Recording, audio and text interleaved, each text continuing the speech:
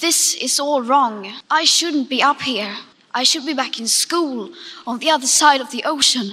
Yet you all come to us young people for hope. How dare you?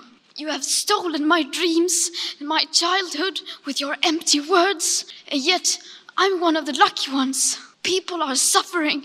People are dying. Entire ecosystems are collapsing. We are in the beginning of a mass extinction, and all you can talk about is money and fairy tales of eternal economic growth. How dare you? For more than 30 years, the science has been crystal clear.